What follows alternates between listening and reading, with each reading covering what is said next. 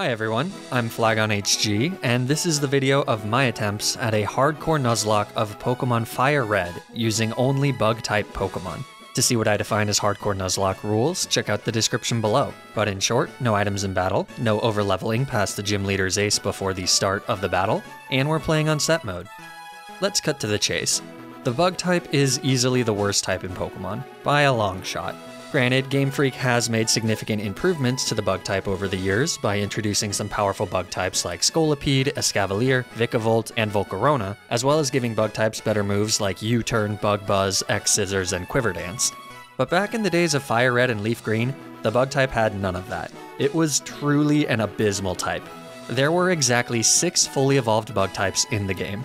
Scyther is easily the best bug type when considering base stats, but it also only has Wing Attack and Aerial Ace's Flying Stab moves, and doesn't learn a single bug-type attack except for the wildly useless Fury Cutter with 10 base power all the way at level 46. Swarm was a really great ability to give Scyther, huh? Well, I guess it does learn Silver Wind by Egg move, not that that matters much for this challenge, but it is better than Pinsir, who only learns one stab move, which is Fury Cutter, by Emerald Move Tutor. But Pinsir is also a Leaf Green exclusive, so we can't use it for this challenge. Fortunately, Parasect can at least learn Spore, and with Compound Eyes on Butterfree, Sleep Powder is 97.5% accurate, so it's not totally hopeless. Just as a quick reminder before we start, I play with Species Clause, so I'll be able to reroll encounters until I get a unique encounter, but I can only use one of each unique evolution line. Okay, let's see how this goes. I start the game by choosing my starter, none of which are bug types, but my choice here does determine not only which starter my rival Birdman will use, but many of his other Pokémon as well. Our rival will always have a Water type, a Fire type, and a Grass type on his team. I decide to take Squirtle so that my rival will have Venusaur, Gyarados, and Arcanine. That's not amazing since he'll have 2 Pokémon with Intimidate, but this way our rival will only have a fully evolved Arcanine during the final champion fight. Before that, it's just a Growlithe, which I figure is a lot easier to deal with than Charizard on 3 separate occasions. I guess we'll see. Anyways, an old man stops me in Viridian City to show me how to catch a Pokémon. All he does is throw a single Pokéball and the Pokémon gets caught. I'm a little skeptical that this strategy will work, but this old man certainly can't be wrong, right?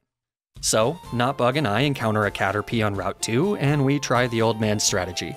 I lob a Pokéball and it worked. Okay, cool. I name Caterpie Syntax, and then Notbug goes into the box. We will be using Notbug for Surf later though, since bugs can't swim. From here, I have to carefully level up Syntax against Wild Rattata and Pidgey on Route 1. This is pretty tedious and also very risky because a poorly timed critical hit from a high-leveled wild Pokémon means that Syntax will just die. So I have to run away from a lot of Pokémon, and I have to heal a lot. But this actually doesn't take quite as long as I thought it would. A few levels later, and Syntax evolves into Metapod. And then a few levels after that, Syntax evolves into his final form, Butterfree. So after that, we head into Viridian Forest and find a Weedle. The old man showed me exactly what to do for this one. Throw a Pokeball. Well, that didn't work. Okay, let's try again. You know, maybe this old man wasn't as wise as I thought. Or maybe third time is the charm. We throw another ball. Got him. Never doubt the old man. I name our newly caught Weedle Logic. And then after some switch training, Logic evolves into Kakuna, and then Beedrill. So, after clearing through Viridian Forest, we make it to Pewter City, where the first gym challenge awaits. Brock has 2 rock types, which are scary in theory, but in practice, his Geodude doesn't actually know a rock type move, and his Onix is an Onix, so it sucks. With a little bit of luck, we can win this easily. Brock leads with Geodude, and I lead with Logic. Logic hits a Poison Sting, which immediately poisons the Geodude as it hits back with a Tackle. From here, I just whittle it down with a few more Poison Stings as Geodude continues to do some soft damage with Tackle. It is outpacing us damage-wise, but that's okay. After a few turns, I switch to Syntax as Geodude starts going for Defense Curl. Then I use Harden for a few turns as Geodude slowly succumbs to poison damage while still using Defense Curl. He does fire off a soft Tackle, but Harden means that it doesn't do much. Once Geodude dies to poison, we gain enough experience points to level up to level 15, which is allowed according to my rules since the level cap ends at the start of the gym battle. This is also incredibly useful for this fight because Syntax now learns Sleep Powder. So when Onix comes out, Syntax puts it to sleep with Sleep Powder. Then he starts firing off Confusions. Onix does get a 1-turn sleep here, which is always the downside of relying on sleep, but he just misses a Rock Tomb, so we put it back to sleep on the next turn. Then we hit another Confusion, and Onix gets a second 1-turn sleep, this time connecting with Rock Tomb. This lowers our speed, so Onix outspeeds on the next turn, but it just uses Tackle for whatever reason, so one more Confusion finishes it off. Good game, Brock. After this, we get our third encounter from Mount Moon, a Paris. It's another easy catch using the Old Man method, and so Semantic joins the team. Once we get to Cerulean City, we need to complete the first of many very irritating fights against our rival Birdman. He leads his Pidgeotto, which is super annoying for us to deal with. I put him to sleep with Sleep Powder, and then start going for Confusion, which only does good damage because it crits. Another non-crit leaves Pidgeotto in the red, but thankfully it just sleeps. So one more Confusion knocks it out. Rattata comes out next, so I put it to sleep with Sleep Powder, and then I use Confusion. Not much else I can do, to be honest. After the Rattata goes down, Abra comes out. Before switching out, I decide to be cheeky and hit it with a Poison Powder, forgetting that his Synchronize ability will also poison me. Oh well.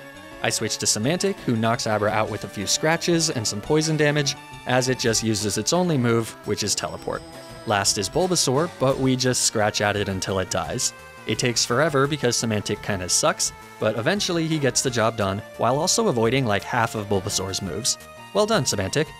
After getting to the level cap, it's time to take on Misty. She leads Staryu, and as you might expect, I lead Syntax, who immediately puts the Staryu to sleep. Then I hit the Staryu with a few Confusions. Misty heals once Staryu falls into the red, but since healing doesn't burn a sleep turn, Staryu manages to stay asleep as we hit a few more Confusions to knock it out. Last for Misty is Starmie. So I go for a Sleep Powder, but Starmie outspeeds and hits a strong Water Pulse first, which confuses Syntax, who then hurts himself in Confusion. I switch to Semantic on a Water Pulse. Then Starmie hits a Swift, which doesn't do much, and I retaliate with a Leech Life, though I definitely should have just gone for a Stun Spore. Now I'm at risk to a critical hit, so I switch to Logic, and Starmie actually does get the critical hit. I assume I'm dead to a Water Pulse here, meaning that I'm pretty much screwed. I first switch to Semantic, who tanks a Water Pulse, and then I switch to Syntax, hoping for... I don't really know. But Starmie just hits a Water Pulse, and then on the next turn, she hits another one, which knocks out Syntax. So I bring out Logic again, assuming that this is a wipe. But Logic manages to hang on from a Water Pulse with 3 HP, letting her retaliate with a Twin Needle for the knockout. That means that had I just stayed in, I probably would have won this battle deathless. But sadly, I just underestimated Logic. Without Butterfree, I know the rest of this game is going to be nearly impossible, so I decide to just reset here. Nothing much different happens in Attempt 2, and I'm able to make it back to Misty fairly quickly. And this time, I have a better plan. It starts the same though. Sleep Powder on the Staryu from Syntax, who is now female. She's also modest, so she hits a Confusion for a good chunk of damage on the next turn. Then I switch to Logic as Staryu stays asleep. So a Twin Needle knocks out Staryu. Then it's Starmie. They outspeed with Water Pulse and hit another critical hit Water Pulse, but since we have Logic out now, we can just retaliate with a Twin Needle. And then a second Water Pulse from Starmie thankfully doesn't crit, so Logic survives with 2 HP and fires off another Twin Needle. We had a Person Berry attached in the event of Confusion this time, but that ended up not being necessary. That's badge number 2. From here, we need to fight our rival on the SS Anne, but he's not much harder than before, so I'll just skip it. Then I use my dirty, slimy bug-catching hands to rub an old man's back until he gives me the HM for cut. Then Semantic evolves into Parasect, which is right in time to fight Lieutenant Surge. Lieutenant Surge can be difficult, but thankfully Semantic resists his electric-type attacks. We start with Syntax though, as Surge leads with his Voltorb. And then we put it to sleep. Syntax is kind of a one-trick pony. I switch to Logic next, but unfortunately Voltorb wakes up, only to miss a Sonic Boom. I go for a Focus Energy as Voltorb hits a very weak Shockwave. Then Twin Needle one-shots the Voltorb thanks to a critical hit. Pikachu is next, but it just takes one critical hit Twin Needle to finish that off. So last is Raichu. We are able to outspeed, but Twin Needle doesn't crit and does a little under half health. Then Raichu uses Thunder Wave to paralyze Logic. On the next turn, it hits a pretty strong Shockwave, and then Twin Needle doesn't crit again, so Raichu survives in the red. So Surge heals with a Super Potion, as Logic somehow manages to not get paralyzed for the second turn in a row, and hits another Twin Needle. Though even with one critical hit, it's not enough to knock out Raichu.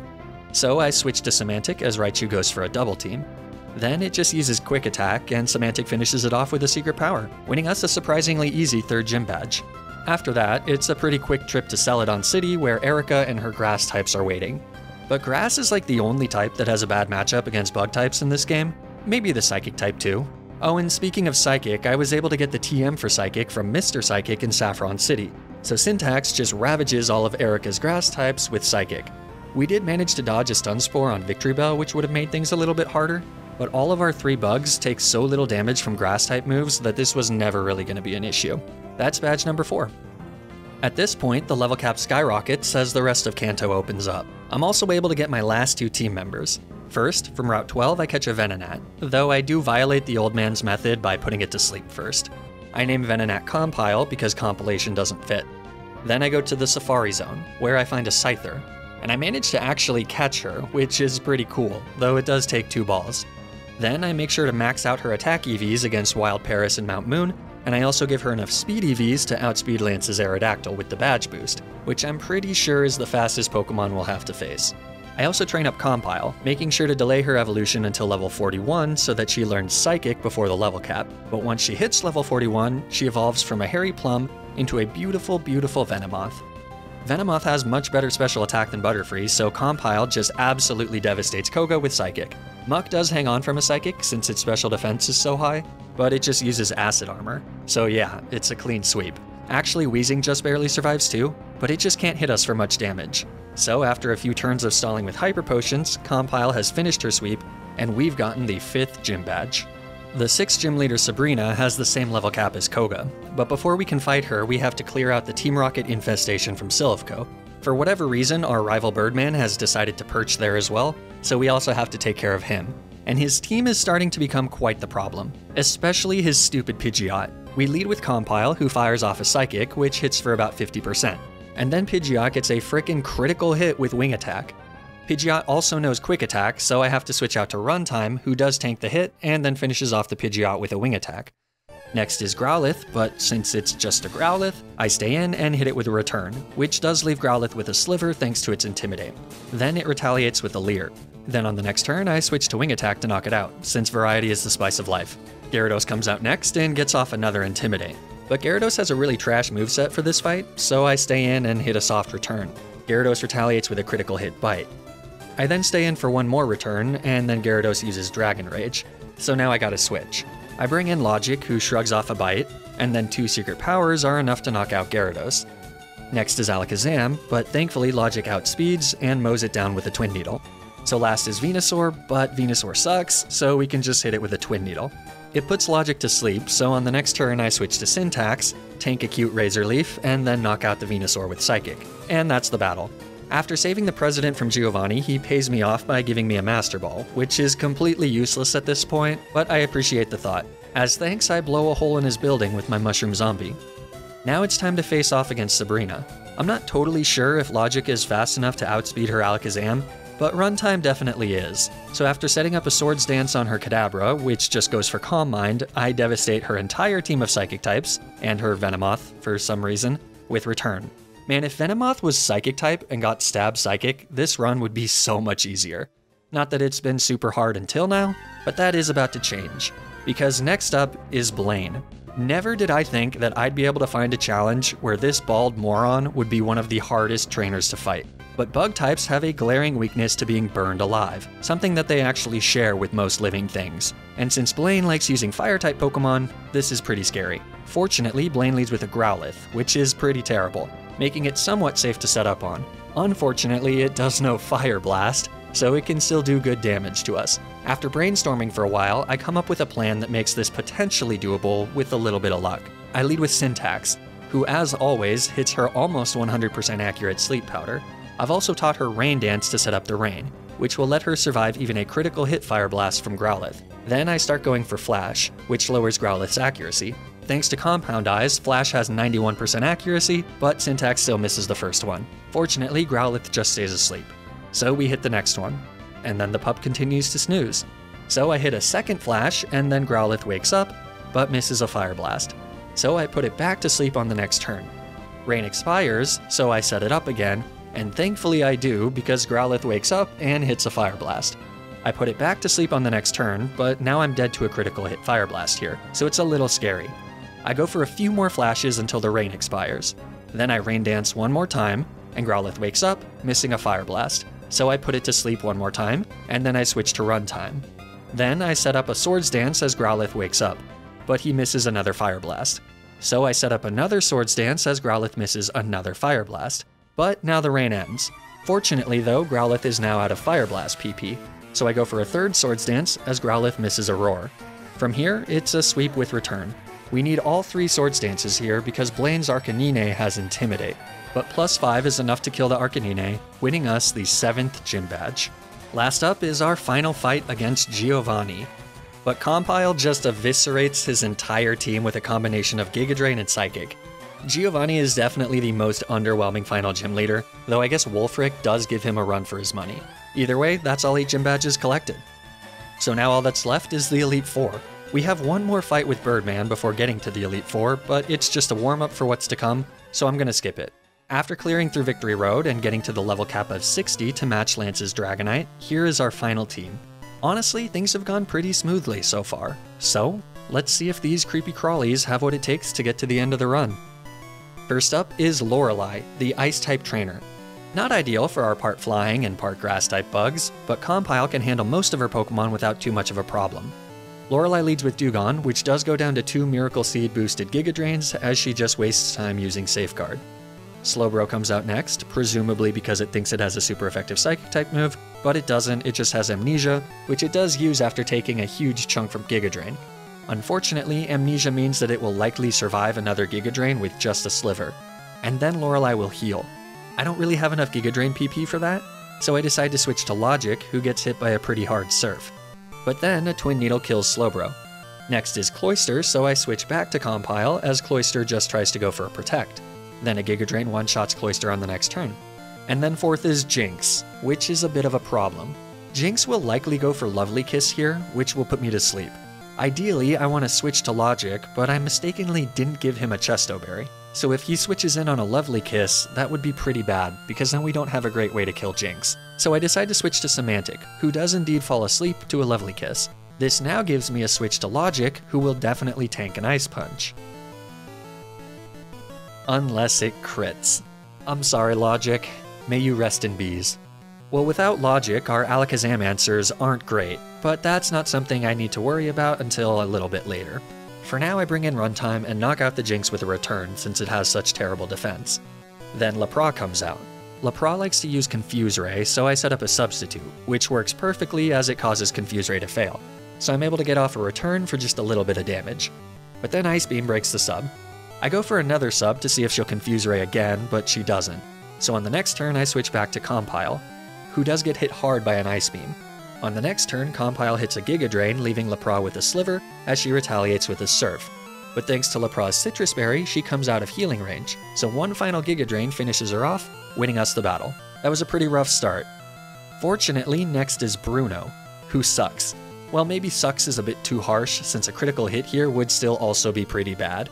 But he does lead with the weakest of his fighting types, an Onix, which goes down to a Giga Drain from Compile. Then he brings out Hitmonchan, who just barely survives a Psychic. It retaliates with a Rock Tomb, but because of Compile's Shield Dust, our speed doesn't get lowered. So after Bruno heals, 2 more Psychics finish off the Hitmonchan. Next is Machamp. And a critical hit from Rock Slide will kill me here, but I don't want it to set up a bulk up for free, so I decide to stay in and hit a hard Psychic. Machamp then just goes for a Scary Face as its Citrus Berry heals a bit of its HP. So on the next turn I switch to Semantic, and then Machamp goes for Cross Chop for whatever reason. So on the next turn we Spore it. I go first because I'm holding a Quick Claw, which is actually kinda inconvenient since Machamp now takes his first turn of sleep. Thankfully though, Machamp stays asleep as I switch in Runtime. So on the next turn, she finishes off Machamp with an Aerial Ace. Next is Hitmonlee, but it has terrible defense, so an Aerial Ace is more than enough for the one-shot. And then last is Bruno's second Onix, which doesn't have a rock move, so I switch to Compile, who shakes off a Double Edge. And then a Giga Drain finishes off the Onix, winning us the battle. Next up, I have to beat an old lady with a stick. She leads with her first Gengar, but thanks to a held Twisted Spoon, Compile is able to outspeed and finish her off with a single Psychic before she sets up with Double Team. Psychics also destroy Agatha's Golbat and her Haunter, but her second Gengar is able to outspeed and hits a Hypnosis. Pretty lame to rely on sleep to eke out a win, Agatha. Well, I switch to Runtime, who tanks a Shadow Ball. I think maybe Agatha will go for Hypnosis here, so I set up a substitute. But she just goes for another Shadow Ball. That was kinda dumb because now I'm at risk to a critical Shadow Ball, so I have to switch. So I switch out to Syntax. Okay, so now Gengar goes for Hypnosis, but thankfully it misses. I, however, do not miss my Sleep Powder on the next turn, and then 2 Psychics knock out the Gengar as it just stays asleep. Last is Arbok, and I'm not sure if a Psychic will kill, so I first put it to sleep with Hypnosis. I'm right about a Psychic not one-shotting, but Arbok just stays asleep, so after Agatha heals, 2 more Psychics finish off the Arbok, winning us the battle. Last for the Elite Four is Lance. He has a Rock Flying type Aerodactyl, which is pretty terrifying. Runtime has access to Steel Wing through TMs, but Steel Wing has 90% accuracy, so I'd really like to not have to rely on it if I don't have to. So instead, it's time to repeat the Blaine strat, this time against Lance's Gyarados. I start with a Sleep Powder, which thankfully hits. Then I start going for flashes. Gyarados wakes up after a few turns and manages to connect with the Dragon Rage, so I just put it back to sleep, and then I switch to Semantic. On the next turn, Gyarados wakes up and hits another Dragon Rage as I hit another Flash. Then Gyarados misses a Dragon Rage as I put it to sleep with Spore. This lets me safely switch to Runtime as Gyarados takes its first turn of sleep. Then I set up a Substitute, and Gyarados wakes up, but he misses a Dragon Rage. So I Swords Dance behind my sub as Gyarados misses another Dragon Rage. And then it's another Swords Dance as Gyarados connects with a Bite. But the Bite is not enough to break my sub. So it's just one more Swords Dance as Gyarados misses another Bite. And from here, it's a sweep with Return. We actually don't need the Substitute intact here because Returns are able to one-shot every single one of Lance's Pokemon, even his Rock-type Aerodactyl, but it is nice to have just in case. I think the natures of trainer Pokemon are random in this game, so it is possible that a plus defense nature on Aerodactyl might be able to survive, since I calced it assuming neutral natures. Either way, it works out. That's Lance defeated. But now it's time for the hardest fight of the run, the final fight against rival Birdman. He has a Pidgeot, an Alakazam, a Rhydon, and an Arcanine, all of which hit our Pokemon for super effective damage. Without logic, Alakazam is pretty tough for us to deal with, and to beat Rhydon, I need to use Giga Drain from Compile or Semantic, and to beat Arcanine, I'll likely need to set up with Runtime. This is all really tricky, and the only way I can think of doing it requires a good amount of luck. But lucky plays did get us through Blaine, and Lance, and a few other fights, so maybe it'll be enough here. I start by leading Syntax to do what she does best. She puts Pidgeot to sleep with a Sleep Powder. Then she hits a Soft Psychic, which luckily gets a special defense drop. But then Pidgeot wakes up and hits a Sand Attack. Yikes. Well, not much to do, but hope a Sleep Powder hits anyways. Thankfully it does, and then I switch to Compile to shake off the accuracy drop. And then I switch back to Syntax, but Pidgeot wakes up, only to hit a Feather Dance. Well, whatever, I put the Pidgeot back to sleep, and then I hit another Psychic, which crits. That was absolutely huge. Good job, Syntax. So far, luck is on our side. Rhydon comes out next, so I put it to sleep with Sleep Powder. And then I switch to Semantic, but Rhydon gets a 1-turn sleep and hits a Rock Tomb, which isn't enough to kill, but the speed drop means we definitely aren't outspeeding. So unless Quick Claw activates here, we're not going to be able to get off a Giga Drain. And Quick Claw chooses to of course not activate, so Semantic unfortunately goes down. Rest well, little one. I guess luck is no longer on our side. I have no choice here but to bring out Compile next, because I have to be able to one-shot this Rhydon. Unfortunately, because of Compile's Poison type, this brings out Alakazam instead of Arcanine, which was the Pokemon I was anticipating. Since Alakazam comes out, there's nothing to do but let Compile go down to safely bring in Runtime. And then there were 2. Runtime comes in and is able to outspeed the Alakazam, but she just barely is unable to one-shot the Alakazam with Return, so Alakazam fires off a very hard Psychic. But now Birdman will heal here. According to my calculations, Return has a 25% chance to kill Alakazam, so I decide to set up a Substitute as Alakazam heals. If I can kill Alakazam with a Substitute up, I might be able to beat the Arcanine that comes in next because Intimidate won't work when I'm behind a Substitute. So I go for another Return, but it's not enough. Psychic breaks our sub. I've got one more chance to set up a sub as Alakazam heals. And then on the next turn, I click Return one last time. And once again, we come up short. So Alakazam breaks our sub with a Psychic. So I just kill it with another Return, and then Arcanine comes out. I have exactly one more chance left. I switch to Syntax as Arcanine goes for extreme speed. Then I go for Sleep Powder. If Arcanine stays asleep for a few turns here, Runtime can still eke out a win. But Arcanine just wakes up instantly and kills Runtime with a Flamethrower. Well, that's a wipe.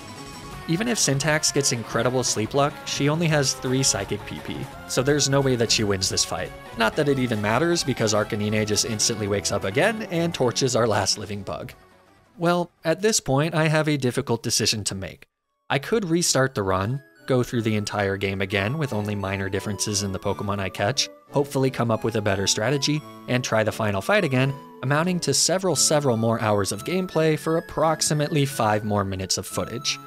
Or, since I saved before the champion fight, I could just load my save file, try the fight again, end this playthrough with about 10 more minutes of gameplay, and proceed to make the video anyways. I thought long and hard about this decision for about 30 seconds until I realized that I'd feel incredibly unsatisfied unless I actually legitimately completed this run from start to finish. Some might call it an unhealthy obsession with striving for perfection fueled by 2 decades of going through an academic system that pits individuals against one another, leading to deep-seated insecurities about their own comparative self-worth no matter what level of success they achieve. But I call it determination. Well, back to square one. There's really nothing notably different between this attempt and attempt 2 until I get to the Elite Four, other than the fact that the Scyther I find in the Safari Zone runs away.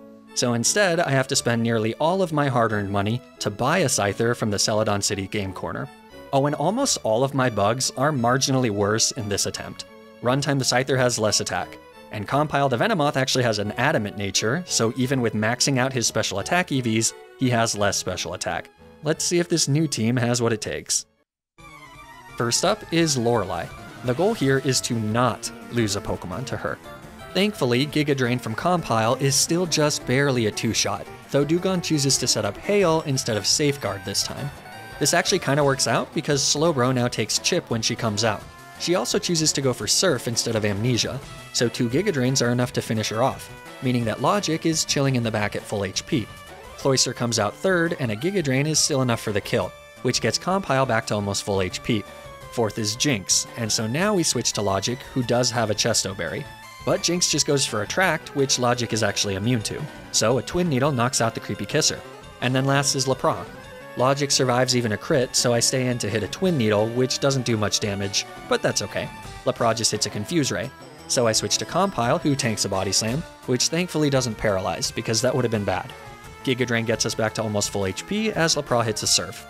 The play here is to go for a Psychic to prevent Lapras from falling into the red, but I do make the mistake of going for Giga Drain, which sucks because Lorelei now heals. I go for a Psychic hoping for a special defense drop, but I don't get it. Then I have to use my last Giga Drain PP to bring Lapras into the yellow as I tank another Ice Beam. So from here, I actually have to switch to Logic and risk another Ice Beam crit, but Logic is able to tank it. So then I hit Lapras with a Double Edge, which is just enough to knock her out, winning us the battle. That was almost bad again, but we managed to clutch it out. Next is Bruno, Agatha, and Lance, but they're all taken care of in more or less the same way as before, so we can just go ahead and skip past those. But it does help Compile level up to level 63 by the time we get to our final fight with Birdman. So we lead our powerhouse, but unfortunately Pidgeot is still pretty bulky, so it still doesn't take too much damage from a Psychic despite the level advantage. Pidgeot hits back with an Aerial Ace, but thankfully doesn't crit. And then our Citrus Berry activates, so we will survive another non-critical hit Aerial Ace. So I go for another Psychic, and then Compile hangs on from an Aerial Ace with 10 HP. Amazing. Unfortunately, Compile is just strong enough to put Pidgeot into healing range, so Birdman heals, meaning Compile is pretty much screwed. I kinda need to just let him go down here. So Compile hits a Psychic, and then Pidgeot finishes off our Mighty Moth. Rest well. This does let me bring out Logic though, who finishes off Pidgeot with a Double Edge. And then Alakazam comes out, so Logic is able to just outspeed it and knock it out with a Twin Needle. And then Arcanine comes out, which is not what I was expecting. I thought for sure Rhydon would come out next, but I guess not. This is bad because I was planning on setting up with runtime against Arcanine a la the Blaine strategy after we finished off Rhydon with Giga Drain. But now, even at +6, Scyther can't kill Rhydon in one shot. So it means we have to beat this Arcanine with a sub-up so that a Rock Tomb from Rhydon doesn't kill runtime. The first step is to just let Logic go down, but she does go out in a blaze of glory by firing off a Hyper Beam. Intimidate means that it doesn't do much, but Hyper Beaming with a giant bee is still pretty badass in my books. Rest well, little lady. Okay, next is Syntax, who needs to be a lot luckier than Attempt 2 Syntax. Fortunately, I did give her an extra tool here. First, she uses Sleep Powder to put Arcanine to sleep. Then she sets up a Rain Dance. Thankfully, Arcanine stays asleep. So then she just uses Attract. I'm banking on the power of love for this one. I miss a Flash on the next turn, classic, and then Arcanine wakes up, but he's infatuated. So from here, I keep Arcanine asleep and the rain set up as I try to hit flashes. The timing works out relatively well, but there are a few close calls. The Arcanine is able to get off a flamethrower at one point, though it's in the rain and it thankfully doesn't crit, so we survive. And admittedly, we are getting super lucky that Sleep Powder isn't missing at all. After I get all 6 flashes off and manage to get Arcanine in a position where it's asleep and the rain is up, I switch to runtime. And then Arcanine immediately wakes up and hits a flamethrower. That's bad, but at least Citrus Berry activates to gain us some HP back.